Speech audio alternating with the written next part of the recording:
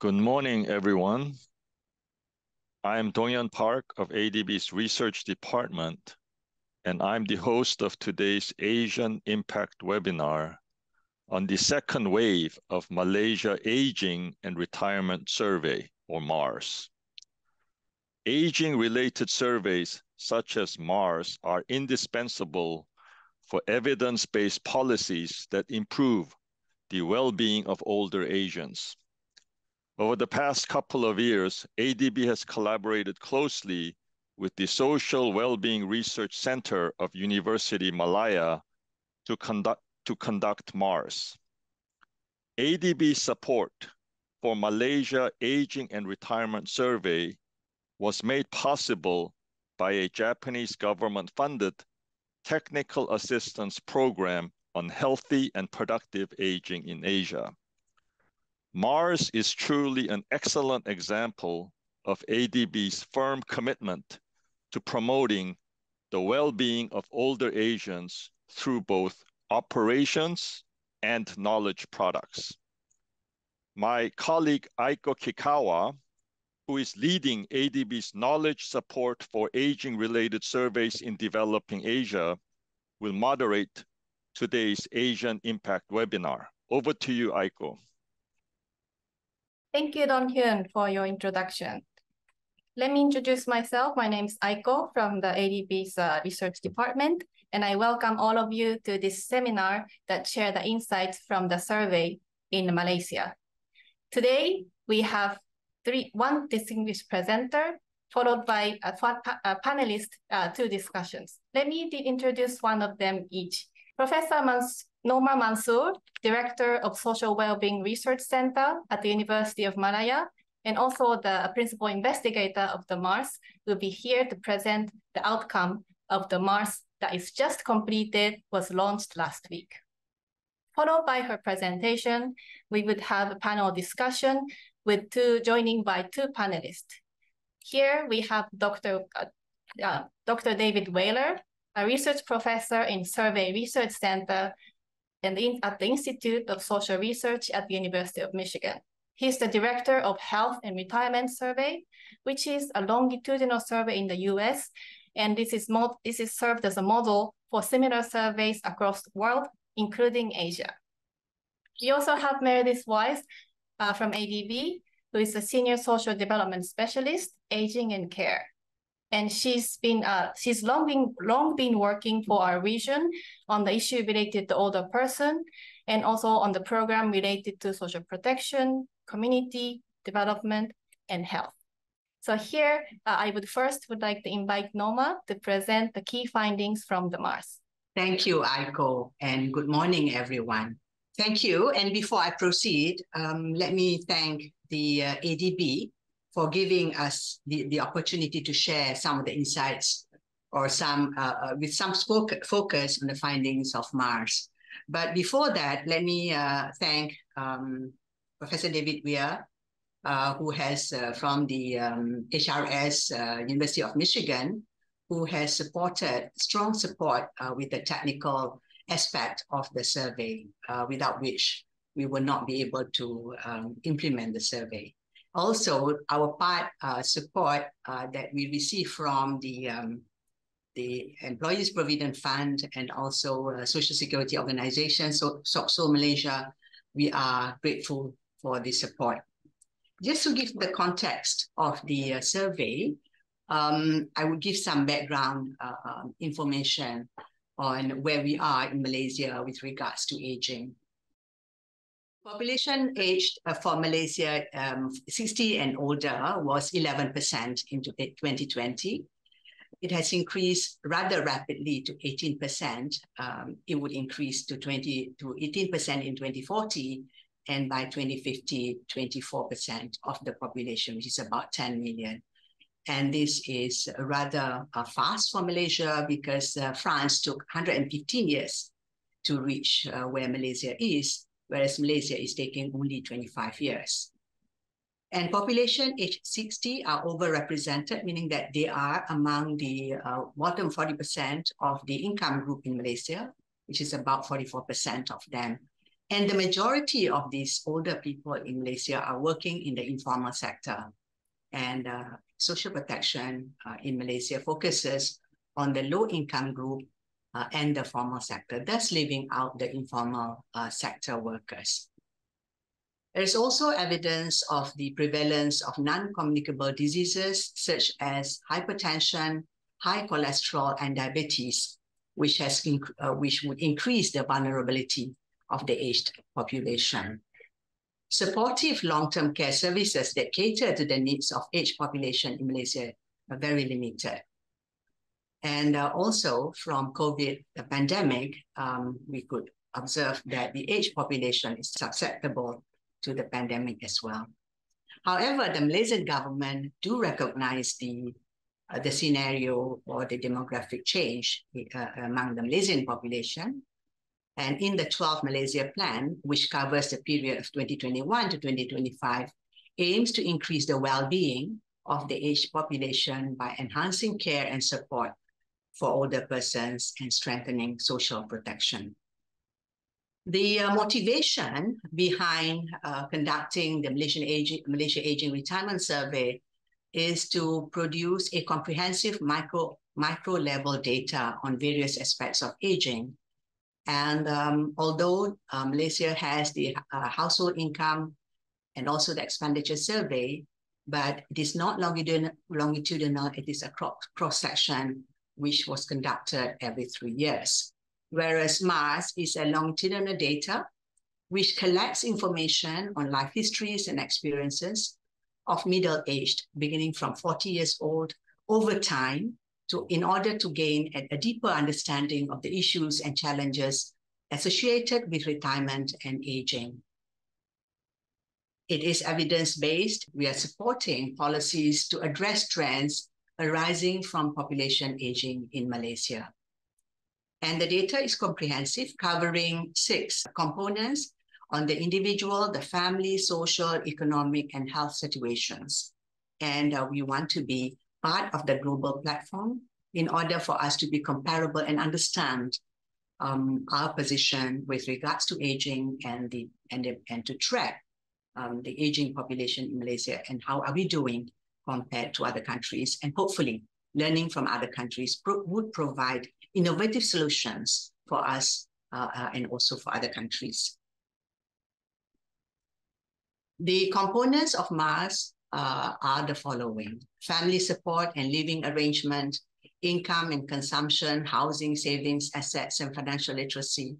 And financial literacy is important because our funder is also the Employees Provident Fund, who are very concerned about the adequate financial protection in old age. Psychosocial, work, employment, and retirement, health and healthcare utilization, health insurance, long-term care, and impact of COVID and social protection. And this is the new component, whereas in wave 1, we did not have the component on, we did not have any questions on the impact of COVID. For this session, for our discussion this morning, we are focusing on 4 main issues: on non-communicable diseases, on the long-term care needs, on social assistance, and the impact of COVID. As a background, these are the number of respondents that we get in wave 2. Wave 2 is a smaller number compared to wave 1, and out of 4,821, 75% are panel respondents, and the new respondents about 25%. And we did this in order to further improve on our sampling, where in wave 1, we were lacking among Chinese ethnic group and urban areas. The profile of respondents are majority female, and the majority are married, and the majority Malays with primary education, and also place of residence are urban. And this is in line with the demography of the Malaysian population, where about 70 to 80% are living in the urban areas. We asked the respondents to rate on their health and the diseases. Half of the respondents rated themselves to be in good health, but more than half have at least one doctor-diagnosed disease. And as you can see from the data, that the top three doctor-diagnosed top three diseases are hypertension, high cholesterol, and diabetes. And the respondents in treatment for diabetes and also hypertension and high cholesterol, as indicated in the chart. When we measured the blood pressure, because Mars survey also take the biomarkers and measure the blood pressure, and we found out that out of the those who are not diagnosed, that 30% are unaware of their condition. So this is of concern because it would indicate that they are more susceptible to facing problems of hypertension. And respondents by hypertension with hypertension is higher among males. And the blood pressure readings of the doctor-diagnosed hypertension and currently on medication does show that 45% still have high BP reading, even though they were on medication. So this could be the either the medication is not working or they are not taking the medication. The question on obesity, we can see that 42% are reported obese, and the gender, you could see that it's higher among female. And 75%, when we take the waist circumference, 75% have abdominal obesity. And also by gender, it shows that female participants or female respondents have higher tendency or have greater tendency to be obese. We did ask a question on whether there is a need for long-term care in old age, and about 41% of the respondents needed long-term care in old age. And whether they agree that they needed the long-term care was also asked. And as you can see, the older that they get, the more that they feel that they needed the long-term care. And it's higher among female than male. On the self-rated health, you can see that they are reported, the poor, reported poor is in the majority. We did ask a question whether Malaysians are prepared to live in assisted living facility.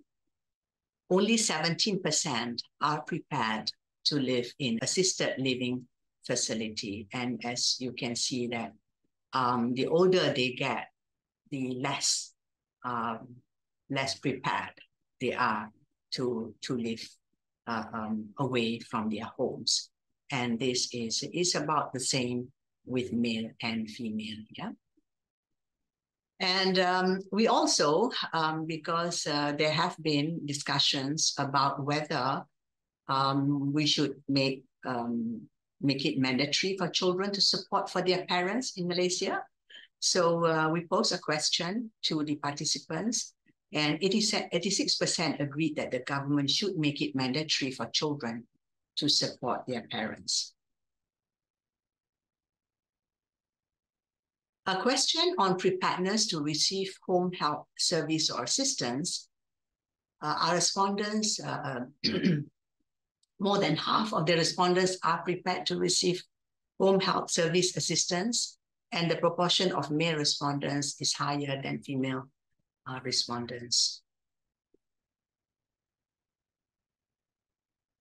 There's a section on social assistance, and this group of questions does help our Ministry of Finance in order for them to see the efficiency and the effectiveness of the social assistance provided to Malaysians, to the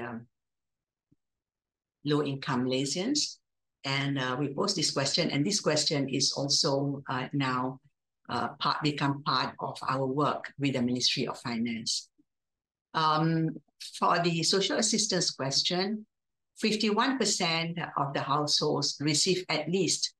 So for social assistance question, we look at household because although the mass survey is on an individual, but in this case, we do ask whether other household members receive any social assistance, and 51% did receive social assistance and 5.3% in kind, but the majority receive it in cash.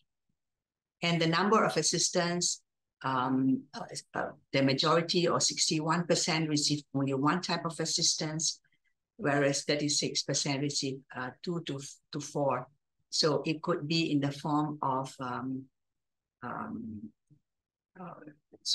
old age assistance for hardcore poor, the social assistance, the cost of living assistance. It could also be for the disability assistance. Yeah. So the financial assistance, the amount of the financial assistance, as you can see, the majority received, or rather 42% received 1,200. So the majority received up to the maximum of 2,000 ringgit. So the top 3 social assistance are the cost of living, COVID-19 related cash assistance, the disability aid. We did ask a question on whether they need social assistance. And as you can see, household needing social assistance, about 57% receive social assistance. And household who did not need social assistance, did not receive social assistance, 54% did not receive, but 43% receive social assistance. So this is something that will be of interest to the government.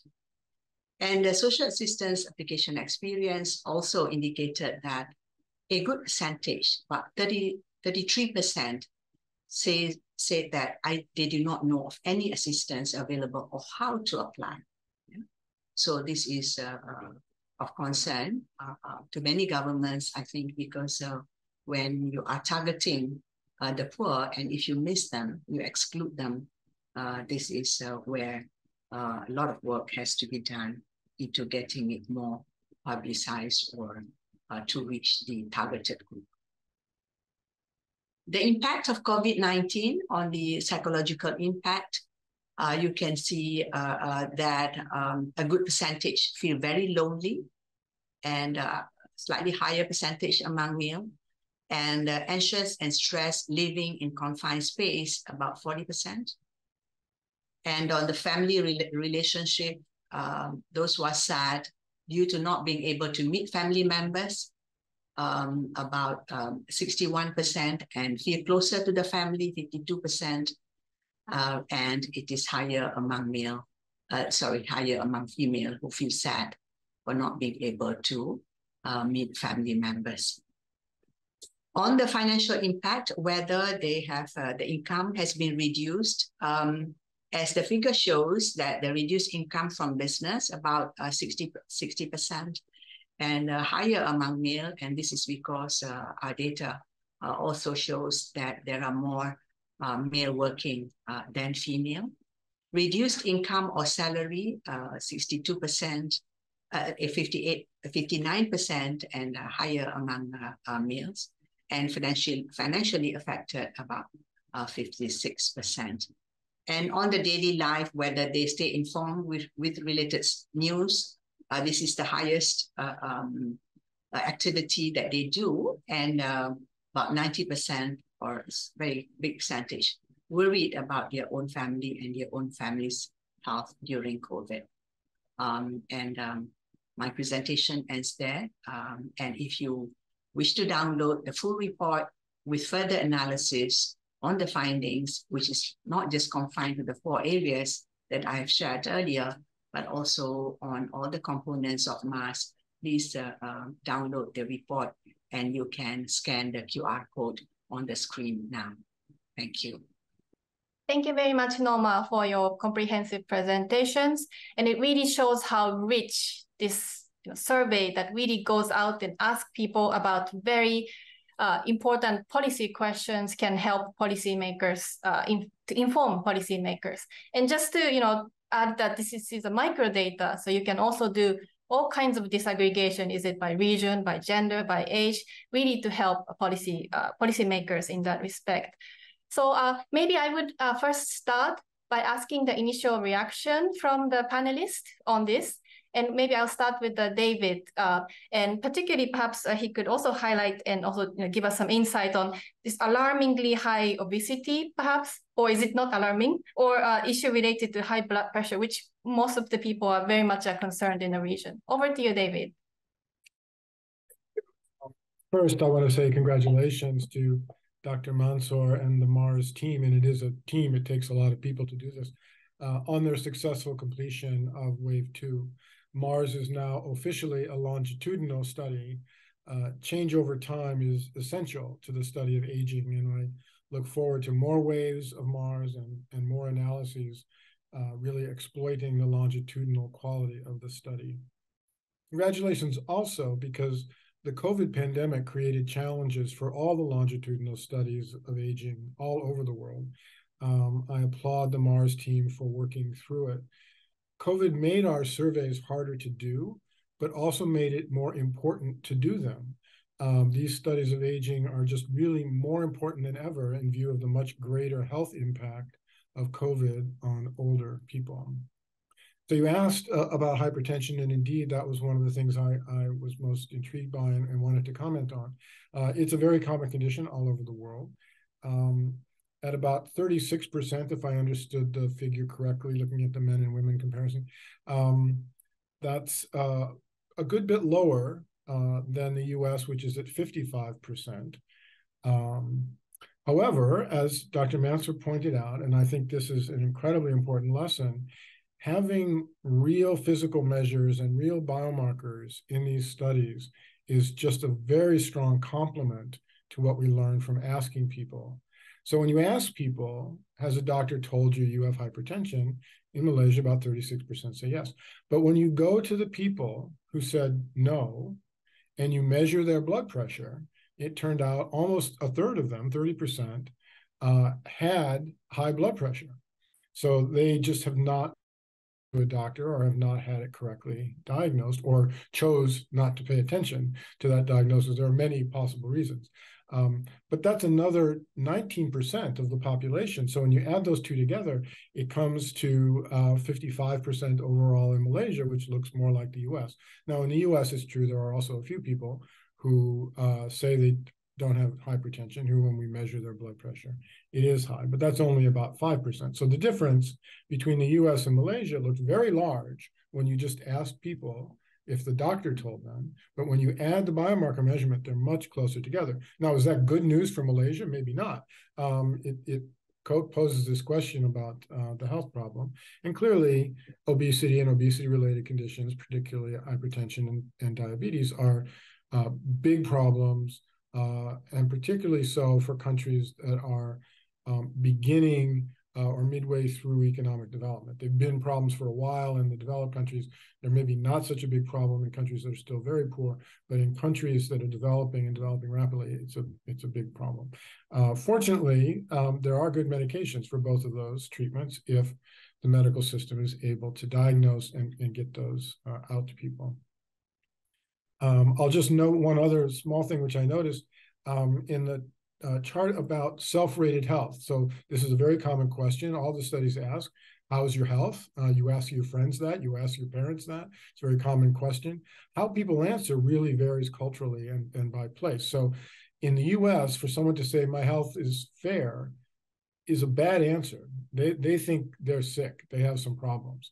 In Malaysia, 40% or something are saying their health is fair, which to me means in Malaysia, the way that word is interpreted, and I don't know the language, so I can't say, but it seems as though people are thinking that's okay. It means maybe, it's not as good as it could be, not as good as it was 20 years ago when I was younger, but, they're not saying I'm really in trouble, whereas in the US, it's much more of a negative. So it's hard to compare those kinds of things, which is, again, why knowing who has what conditions and measuring the biomarkers is so valuable for doing good international comparison.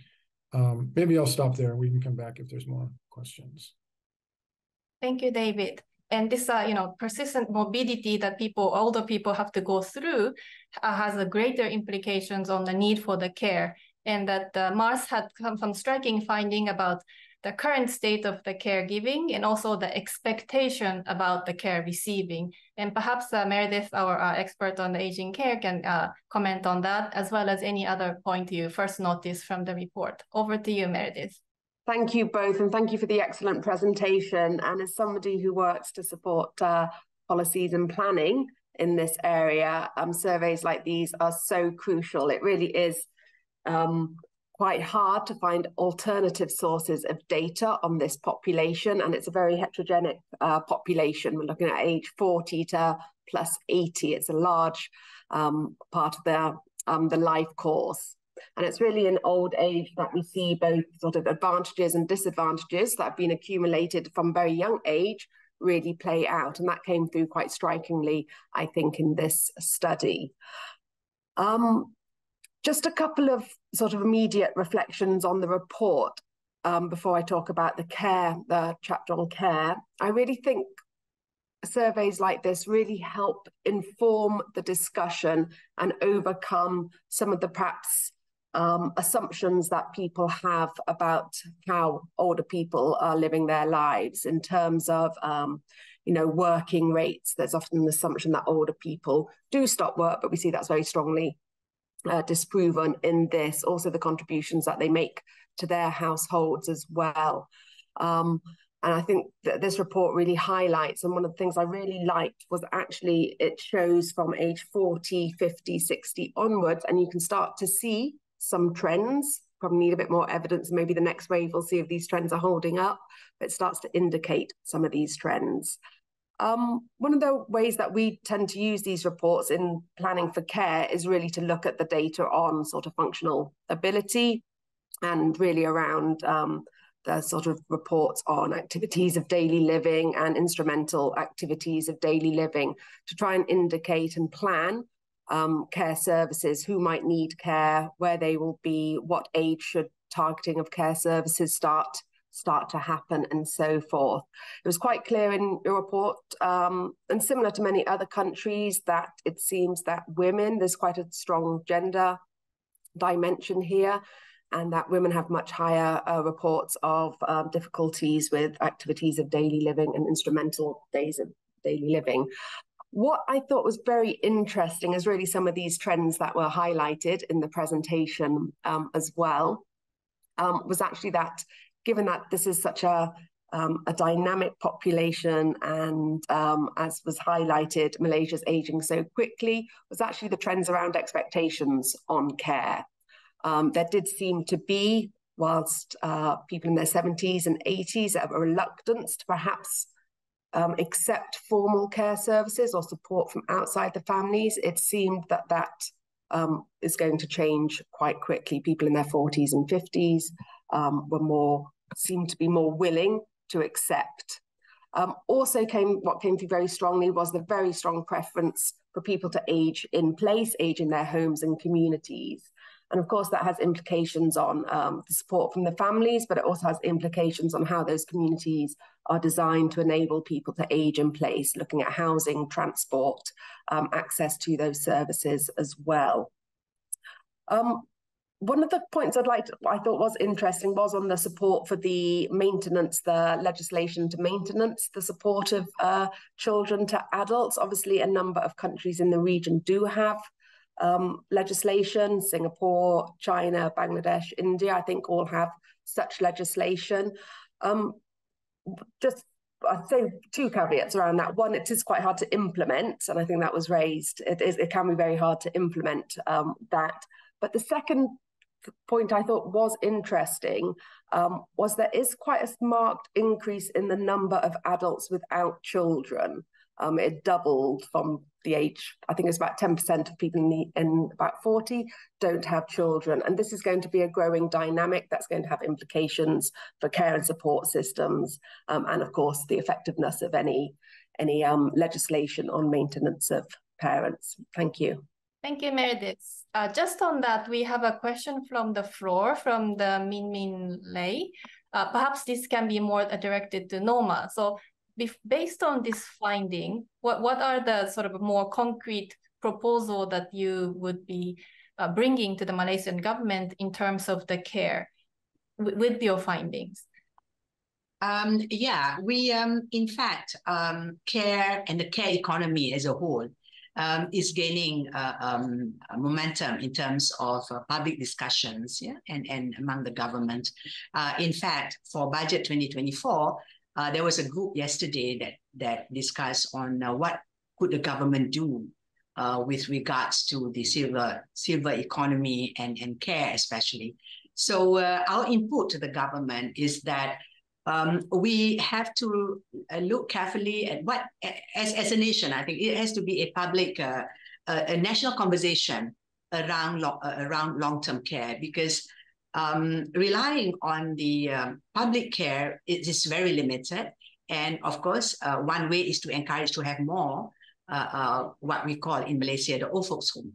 Yeah, to have more of those, because and you have the private ones, which is very expensive. Yeah, so the discussions is around how to make it more accessible. And also, I've led a team with ISIS Malaysia, and we're putting out to the government that long-term care is a public good. So it has to be more accessible, and it should be a right of every citizen to be entitled to long-term to care as they grow old. So these are, and what are the options? Yeah. So one is in terms of public policy, the other one in terms of how do you dispense or how do you implement in order for us, for Malaysians to feel that care is a public good. It's not just limited to only very, very poor, yeah, who can go into the old folks' home, or the rich who can afford the private healthcare. Thank you, Norma. Thank you. Let me now turn to the second part of your presentation, which you focus quite a bit on the impact of COVID. And it seemed to have two aspects. One is more subjective, how people have coped, and other is on the social assistance that is provided. Perhaps this question more goes to the Meredith and Norma. We have one question perhaps I can first address to Norma. Some of the audience is interested to know what were the exact packages that went to the seniors in the form of assistance. That's the question from Antonio on the floor. And that the second question is perhaps to the Meredith, which I would go over, is this issue of targeting, that in this survey, you would see some good targeting, but also not targeting to the people who might need. There's a targeting errors, both inclusion and exclusions. Perhaps we can elaborate on that a little bit. Go ahead, Norma. Thank you for the question. The package is not focusing on just older persons, yeah. Is for what they started with bottom 40% of the population, and it goes up to the middle 40. So the this is for individuals, yeah. But the support, the existing support before COVID was what we call the old age pension, which is only for the hardcore poor. So it's about 3% of the old age population, so it's very small. But the COVID-19, specifically COVID-19 social assistance, was to a household, not to individuals, but household who are in the bottom 40% of the income group in Malaysia, and later it was also expanded to youth and the middle 40% of the household household group. Okay. Thank you, Norma. And over to you, Meredith, if you could elaborate a little bit more on this targeting issue, perhaps both about Malaysia from the finding or from other countries' experience, that would be useful. Thank you. Thanks, Aiko. I was struck by some of the findings of the report that there's actually quite a high number of people who either didn't get information or couldn't access this. This is something that we saw quite common across many countries in COVID, especially as many of the application processes suddenly transferred to digital. And obviously, a lot of the communication about these was often shared on social media as well. I don't know what the situation was in Malaysia, but we did see that this did exclude some of the older populations in other countries in terms of how they get their information and their ability to access application forms digitally. So having some, I'm in Thailand, so they did have alternative mechanisms of doing this all in person as well, even at the height of the COVID pandemic, to help people, especially older persons or other people who might be challenged in that area. Just on the social assistance, I'm sort of struck, not specifically on COVID, but from this report, there does seem to be a stark lack of regularity of income for many of the older persons in Malaysia. I was struck by the lack of financial planning or planning around the retirement, the social assistance, the COVID social assistance being one off, and as Professor Norm has just highlighted, very, very limited number of people pre-COVID got that old age allowance. What we do see in many other countries is a sort of that multi-tiered pension system that really provides a zero pillar. So some basic pension or income benefit to all older people, then complemented by sort of social security and private pensions to allow at least some regular income to all older people. In terms of the targeting, again, you know, as we all recall, COVID was a very stressful time. So in terms of reducing the eligibility criteria and expecting higher sort of more willingness for people to be included in schemes rather than strict exclusion was also a way of doing that. I can't really reflect on the Malaysia example as I wasn't there. But just the only thing I would say is that we did see in COVID, the countries that had sort of universal pension schemes did use those as a way of expanding social assistance very, very quickly to the population. They were well used as a social assistance scheme that could be easily expanded. And of course, one of the advantages of the pensions, it is quite easy. It's relatively easy to target if you're targeting on age or on access, on pension accessibility as well. So they can be a relatively easy tool to scale up quickly in emergencies such as COVID. Thank you. Thank you, Meredith. And that this use of a transfer, if the country already have those channels to quickly transfer, that has seen great success in doing that. So adjusting to the COVID mode from the original state is something that we also find in other countries. Another impact, which is more subjective part, is also revealed in the MARS, and that Norma, your presentation shows how older person have severed or coped with different uncertainties, less communications, etc. But if you look at closer in the report, you would see the gradient over age, and actually older persons seem to have experienced those concerns possibly lesser or not particularly in a bigger extent than other younger future cohort of the older person. And that comes as a somewhat surprising, knowing that at the onset of the COVID, a lot of people talked about, oh, it's all the person who's been excluded, not meeting families. How about their mental health concerns? So I would like to direct this question to David on this mental health and the COVID issues around the world, as well as in the US. Over to you. Future older. I think I'm going to call myself future old. COVID was a really interesting experiment in the psychological state of older people and in the context in which they live. So I found really nothing surprising in what Norma showed us. People did experience loneliness. People did experience the sense of being cut off and sadness about missing family events and so on. But one of the things that's kind of a truism in aging research is that by the time people get old, at least, they are psychologically more resilient. They don't experience the highs and the lows that younger people do. So they're not as prone to strong reaction, which is not to say that we shouldn't be concerned about them or that their mental health is not something to take seriously, but it's not unusual to see older people weather difficult times with less impact seemingly than others.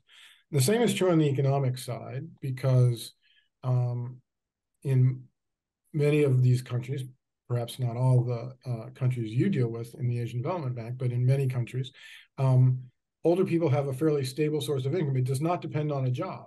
So jobs are very vulnerable. And so when there's turmoil in the economy or society, people who need jobs or have to go to sell things, their lives can be upended. But someone who gets a regular check from their retirement or from the government or wherever it's from, they go on. So we had in the US, what was called an economic impact payment, in which was kind of like a tax credit that we've used in the past to try and stimulate the economy.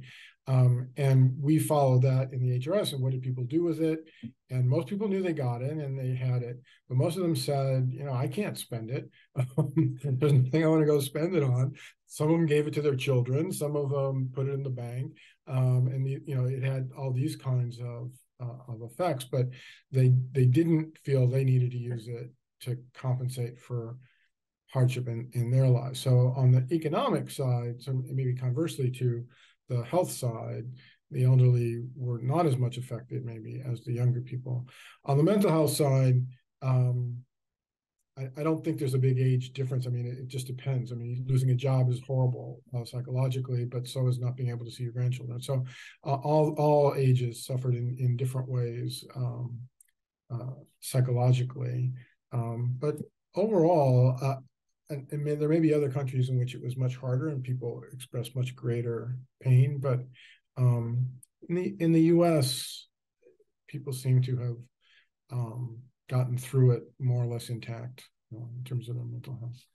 Thank you. This resilience that is observed is something that is, we kept in mind, and also something that perhaps we can even tap on. That they could be also a good community builders in weathering this kind of shocks. So it really highlights potential roles of an older person in that the fact that we have sort of pictures quite a bit on the vulnerability side is something that we also have to be mentally changing our perspective about the older person, and their very strong resilience that we observe during the COVID. Let me then turn to our last set of questions before we turn to some of the questions posed in the Q&A, which is about the role of survey. Actually, we have also one question from the floor asking, is there some models that you have that can feed such survey finding into the policymaking process? So this is perhaps a question to Norma and David as to how structurally you're using this survey finding for the policy makings. Do you have any platform to do that? Do you have any good examples to show, maybe in your country or elsewhere, which are also insightful for some participants? So maybe I start with Norma. Over to you. Thank you, Aiko. But if I could touch on the earlier question from David, also the continuation from there, that I think if we dig deeper into the, delve deeper into the analysis of the Mars survey, it indicates that the older persons in Malaysia also tend to live with their family. Yeah. So whereas the younger ones are on their own or nuclear family. So that is the other aspect or the other reason why the older persons are feeling less lonely. So at least one, they are living with at least one child. Yeah, that's what we found. Okay, indeed, yes, we have done our, we have presented to the government ministries. We have done a presentation to the Technical Meeting Group for Community Development, Ministry of Women, Family and Community Development. There's also a technical committee for National Senior Citizen at the Economics Committee chaired by the Deputy Prime Minister. We've also shared the findings when we are doing courses with the civil servants and policymakers, and especially on social protection. So we bring in the findings of the other the other aspects of Mars questionnaires as well.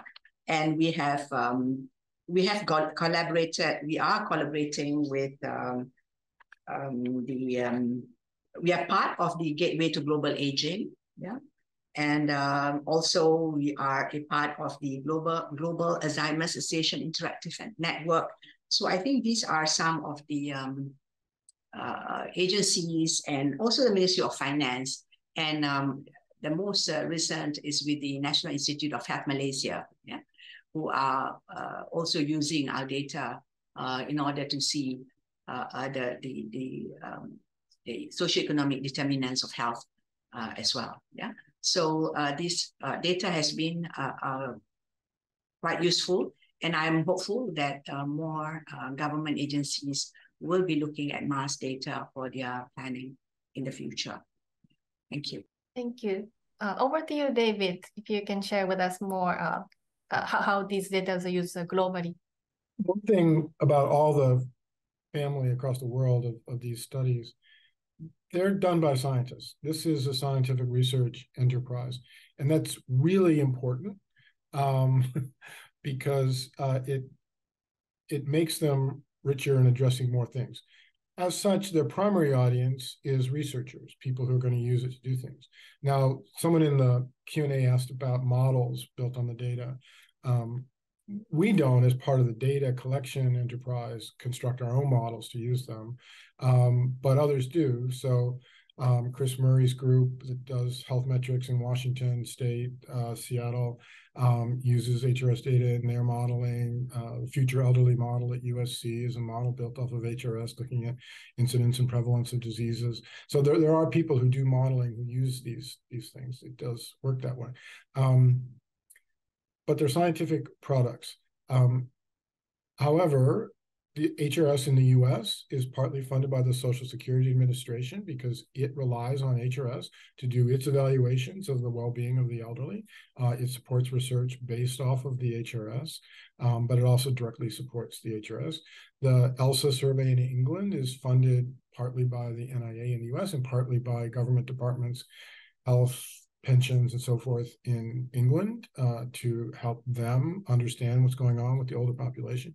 So all these agencies have a strong interest. In the US, the Congressional Budget Office, which does the scoring of proposals, what's the impact going to be of a particular tax or policy, they use the HRS in their modeling. Just recently, there was a paper published by the General Accountability Organization. They were asked to look at retirement plans and particularly at social disparities in who had good, private pensions. And they relied first on the government survey, the Survey of Consumer Finances, which is kind of the gold standard for measuring wealth in the United States. But it was inadequate to look at the social dimension of who had these things. They did a good job of measuring in their sample, but they had to turn to HRS to understand the social differences. And that's because these studies are very multidisciplinary. So if government, when they go out to measure something, they go out and measure that, and they rarely measure a bunch of other things that they don't think are relevant. But we do, because we think everything's relevant. And so that means that when you want to take something from over here and put it together with something from over here, you can do it in these studies in a way you can't with a government-run survey typically. So I think that's a real benefit that government eventually comes around to see, and they will utilize these surveys. But in the startup, there's often a conflict because they'll say, oh, if we want to study pensions, we know how to study pensions. Or if we want to study health, we know how to study health. But putting them all together, that's what these studies do that most government studies on their own would not do. Thank you, David. It's something that we also hope to advocate, that while ADB has supported supporting sort of a setting up of aging survey across developing Asia, which is gradually aging, it will be important for the government to embrace this initiative and keep going for the decades to come, because it's very critical that it remains as a panel, it tracks people, and that because future old are different from the current old, especially in Asia where rapid health improvement and the education profile have changed, this will be critical. So this is something that we also hope to advocate from ADB side. So for the last remaining minutes, I would like to take some questions from the audience. The first question perhaps comes to Meredith or Norma. Perhaps David, jump in if you like. How to balance the facility care home versus day activity center?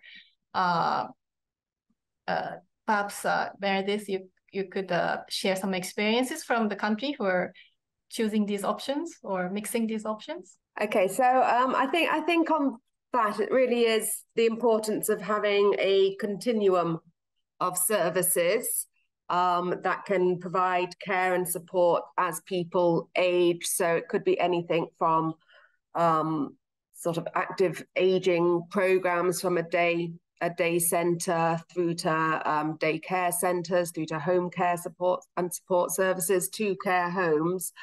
To be honest, many countries they have a target or an estimate of what percentage of older persons might require some residential care, maybe in the last 1 or 2 years of life, ranges between about 3 to 6% of the older population usually. And so there are sort of estimates that we can use this data, also the Mars data, to help qualify. But in terms of that planning, in terms of the mix of services, there's some rough estimates. And of course, that then can be consulted with the population in terms of their preferences. I would just like to come in on an earlier question that Professor Norma asked. It was the question on aged care and how Malaysia, the discussion on this being part of the long-term care being part of the public good. That is absolutely crucial, because this has been highlighted, and this is what we see in many countries in the region.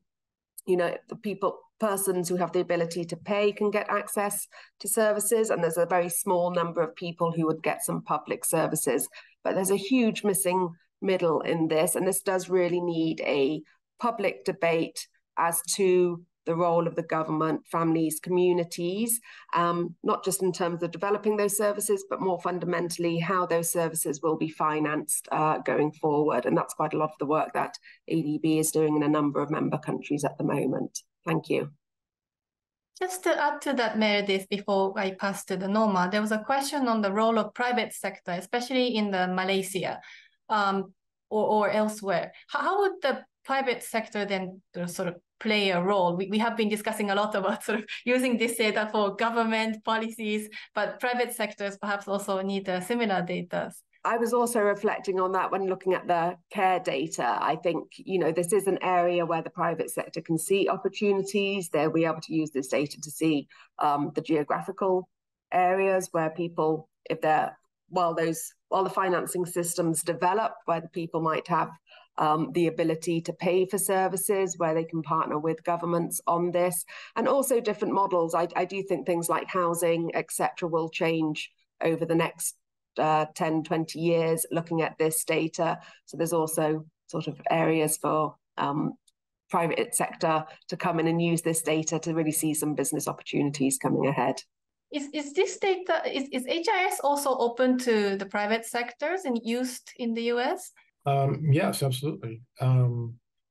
So, and I've spoken to groups that are interested in developing long-term care facilities, assisted living type facilities. I agree completely with Meredith. The need going forward is for a diversity of kinds of service. It's not all about one kind of facility or one kind of arrangement. People's needs are different, and having a flexible approach is desirable. And often the private sector is better at doing that. It's just that it's not always profitable. Finding a system in which people can get the kind of care they need at a price they can afford is challenging. Norma? Yeah, can I take one or two questions that were raised earlier as well? Yeah, Aiko, that you talked about how the ADB and some international organizations are supporting some of these initiatives in different countries, yeah, and hopefully the government will pick it up. We are working very closely with the Department of Statistics Malaysia, and we hope that for the third round, although before going on our own with Mars data and with our funders, we did communicated with the government agencies, and I think, but now with the findings, I think they see the usefulness, the benefits of the output, and the Department of Statistics Malaysia has agreed that they will support with 3 of our data.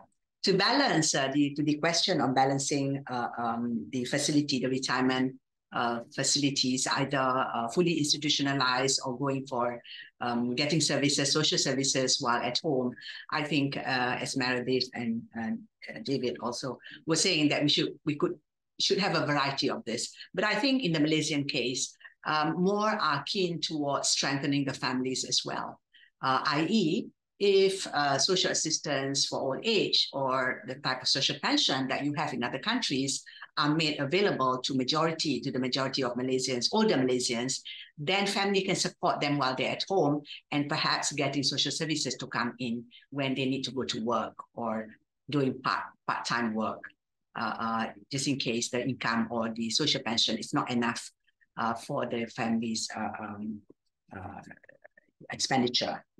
So the discussions is around that. It's the continuum, and involving the community as well, because the NGOs and also religious organizations, in Malaysia, we also have religious organizations who are also active in doing some of the social work.